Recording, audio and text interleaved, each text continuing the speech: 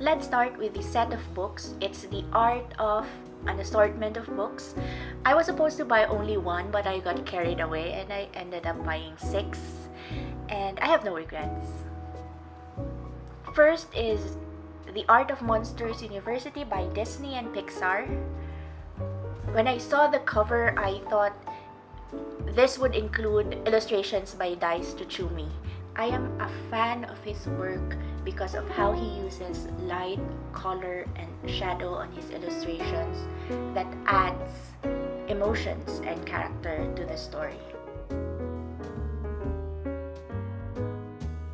I bought these books mainly for inspiration on how to create characters, because on each of this book, they would tell you the stories behind the characters, their personalities, their nuances, and how these personalities translate into the illustrated character that we now know in the movies.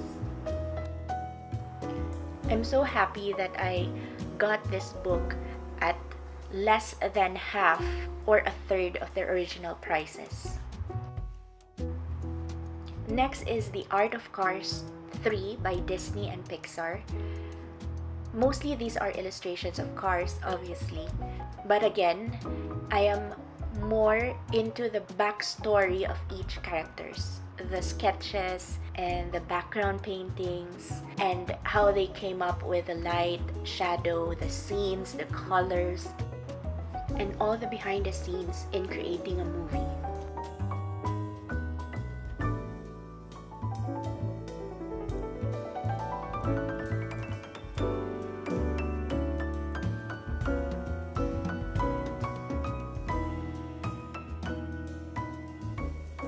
Next is The Art of the Boxtrolls by Laika Studios. I'm familiar with their work because of Coraline, but I haven't seen this movie yet.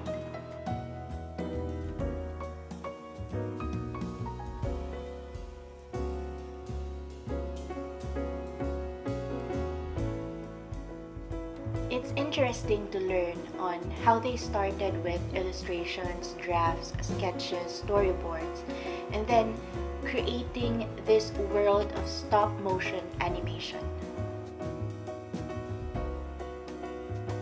And as I have mentioned, I bought these books mainly for character study.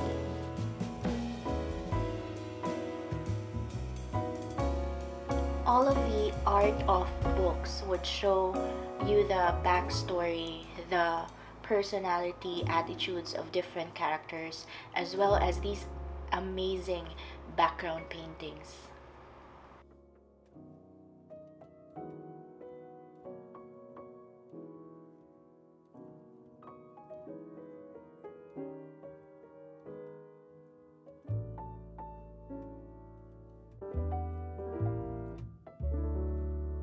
Next is The Art of Home by DreamWorks. These are mostly space-themed illustrations.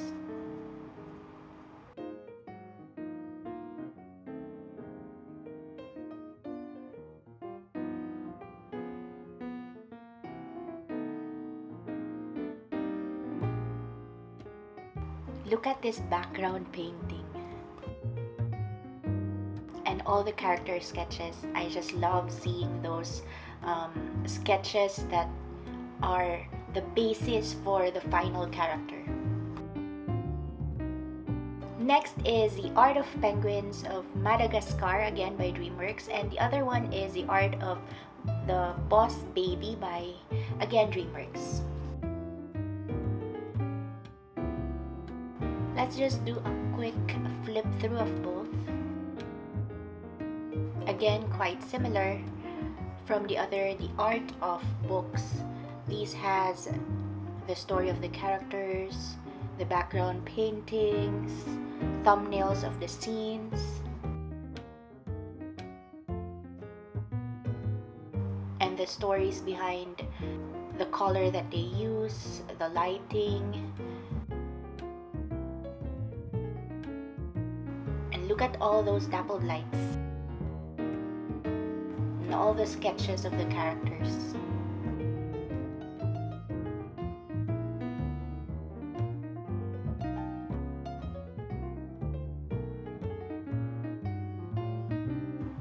again, the prices from the book sale is almost a fourth of the original prices when you buy them from the bookshops. It was such an amazing deal. I mean, I would have gotten more if they were still available.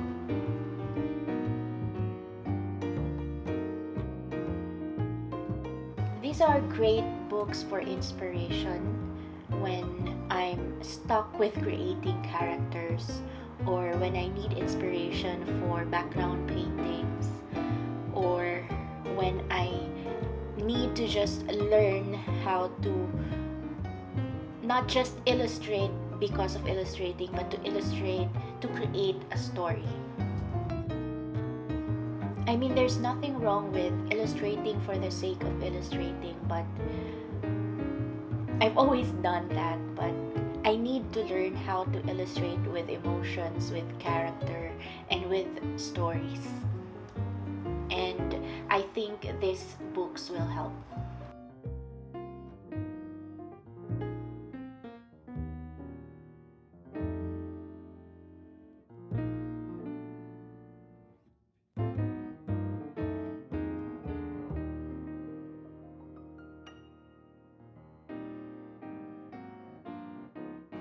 That's it with my favorite set of books that I got from the Big Bad Wolf book sale here in Dubai.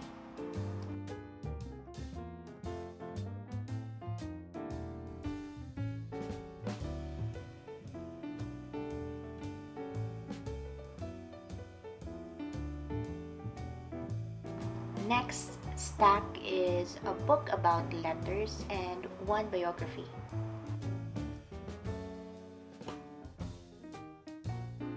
An A to Z book for adults. E is for emo, N is for nonsense, V for vanity.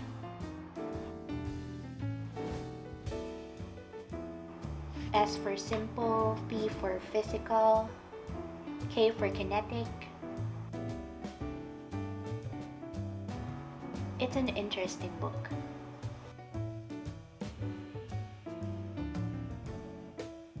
Next is a biography. It's The Art of Neil Gaiman. It's one of those books that I am most excited to read. I would love to learn the background on why he wrote his novels, and this one is, I think, illustrated by Chris Riddell, one of my favorite illustrators as well. They have collaborated a lot with Neil Gaiman's book.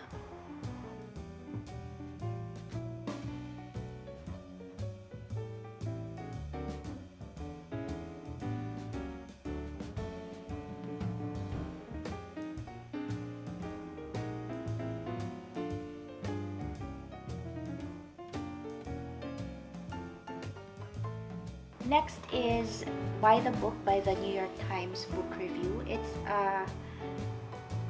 an interview with different authors and writers with questions like, what's the best book by an actor you've ever read? Have you ever written to an author? Did he or she write back? Who are your favorite writers of all time and among your contemporaries? It's interesting to know the answers to these questions by some of the most well-known writers and authors.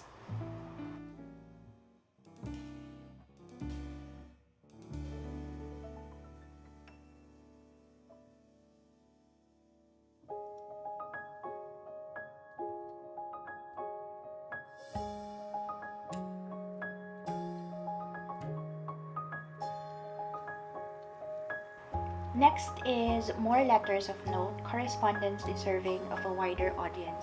These are a collection of letters from famous people and organizations like the MoMA, Eleanor Roosevelt, and then we have J.K. Rowling, Disney, Beatrix Potter, Mozart. We also have the New York Symphony, Carnegie Hall, Thomas Edison, even Albert Einstein. So these are some of the interesting letters that they have sent to another person, which are very interesting to read.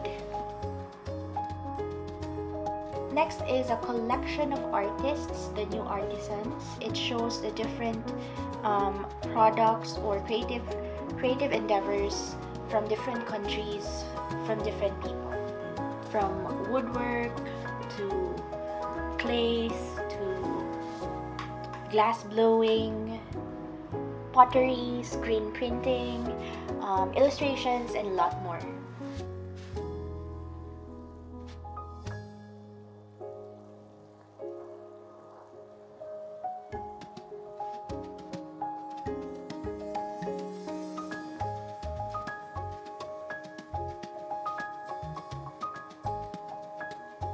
Next is Be an Artist in 10 Steps, although I don't think it only takes 10 steps to be an artist, but I got this book mainly because it has instructions, step-by-step instructions on watercolor, acrylic, pastels, and oils and pencils.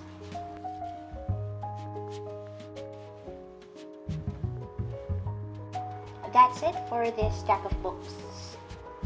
Letters, correspondence, and a biography, plus a collection of artisans and how to be an artist.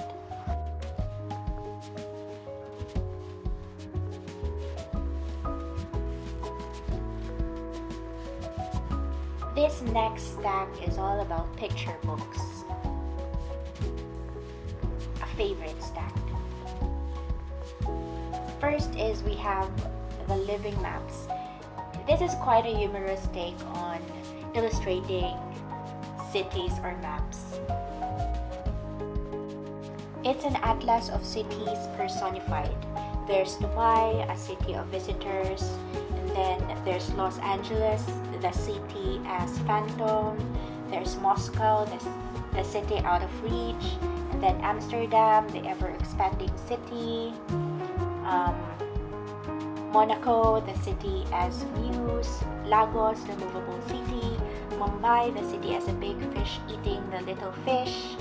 So there's a bit of a humor in each of the illustration, and it's quite a fun book to read.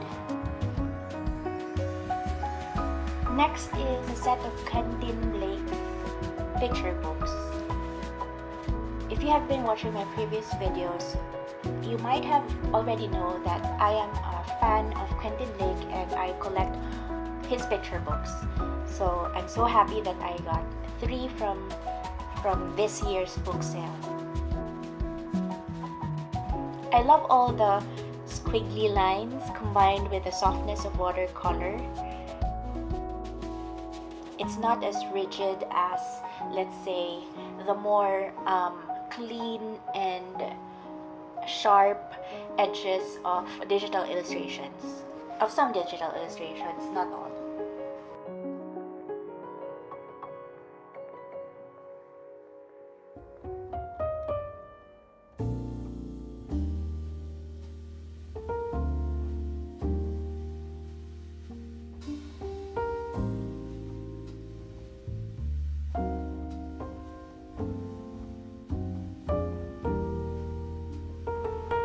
Next is Ruby's Chinese New Year. I wasn't intending to buy this book, but I saw this in several of the tables in the book sale, and I always looked at it because of the joyful characters on the cover. So I decided to buy it, and I'm loving the full spread illustration on most of the pages, and the colors are vibrant and joyful. Next is the Earthverse, Explore Our Planet Through Poetry and Art. I love the illustrations on this book. I'm not really sure if he or she used colored pencils. It looks like color pencil. I love the textures of color pencil. And I also love that the illustrator used a limited color palette.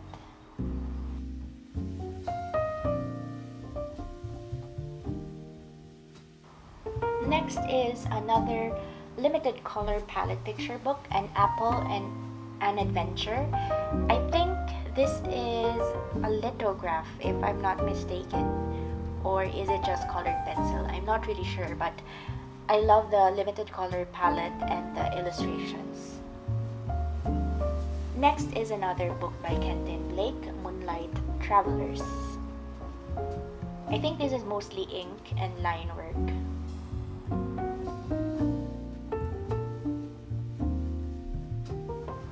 Next is Peapod Lullaby. Yes, I'm biased with watercolor and ink, so that's the reason why I bought this book. When I browsed through the illustrations, I immediately fell in love with the combination of watercolor and ink. And the story is beautiful as well.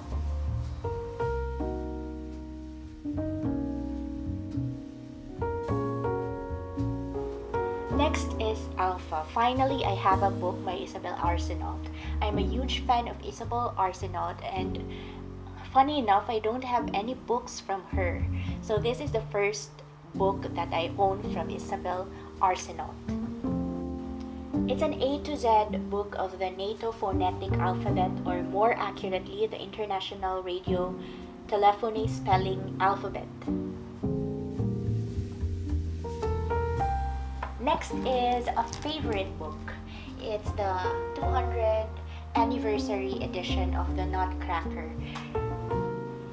When I first saw this, I thought the illustration was only on the cover, but when I opened it and found that it was filled with these beautiful illustrations, then I just have to have it. Although this is not the type of illustrations or art style that I would want to have in my own illustrations, I just find these illustrations beautiful with all the pencil textures and the not so vibrant colors, but there's a warmth and old feeling about these illustrations that I like.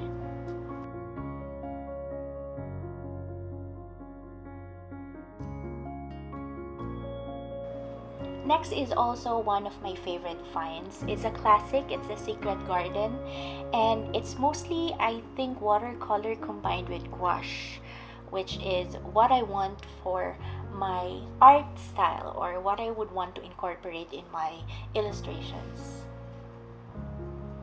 I love the full page paintings on this illustrated book, and all the autumn colors that comes with it.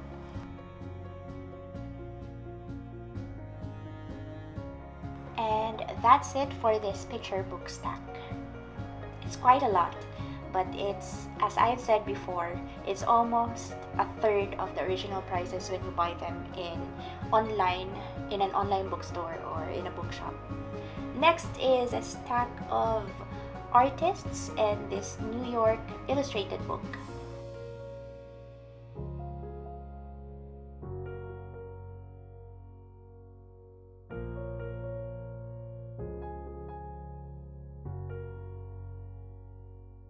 It's a combination of sketches, lettering, graphic design, fashion, cafes, hotels, and all about New York.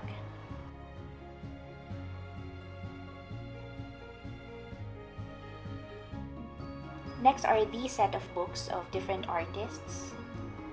First is we have Leonardo da Vinci. It's not a full illustrated book. It has history, photos of their work, background story of each of their artworks.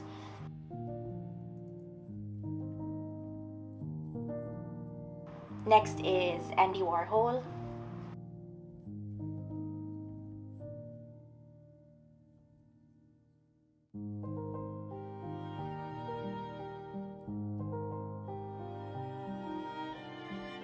Next is one of my favorite painters, Monet.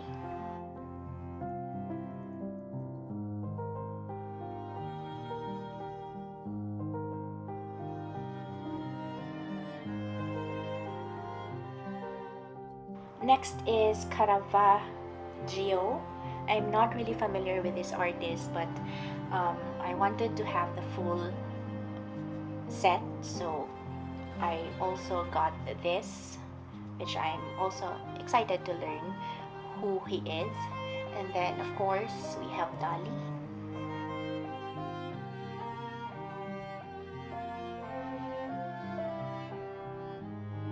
And another artist I'm not familiar with, it's Marguerite. Looking forward to learning all his artworks as well.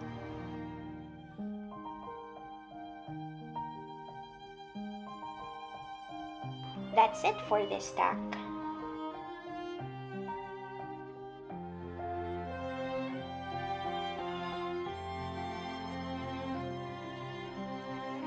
Next is graphic novels and comics. First one is, I'm almost done reading this. It's Disney's Winnie the Pooh. It's based off the movie from Disney. Next is Peanuts by Charles Schulz, one of my favorite illustrators. He's a great storyteller.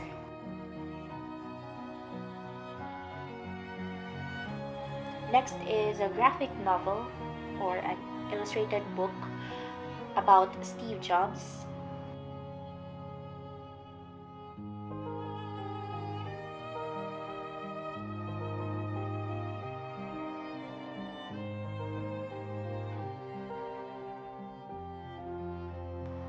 Next is a graphic novel of The Little Prince. I'm not really sure if this is the same story as the original story, but I'm going to read this and get back to you on that.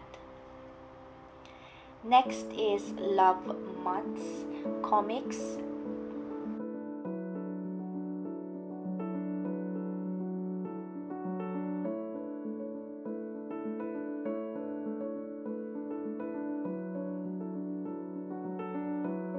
And that's it for the graphic novels and comics. Next is an assortment of novels and books. We have Sophie's World. I already had a copy of this, but I wanted another one for here. And then we have Seth Godin, It's Always Personal, Mitch Albom, Peter Drucker, Myths of Work, The Right Kind of Crazy. And then we also have Why Are We Bad at Picking Good Leaders, The Red Rubber Ball at Work, The Prince, Don't Sweat the Small Stuff, Run with the Wolves, What's So Great About the Eiffel Tower, 70 Questions, The Cartoonist Bible, and Illuminate. So those are the assortment of novels and books, and we also have this pictographic systems and What Matters book. And I think that's about it for the books that I got from the Big Bad Wolf 2022.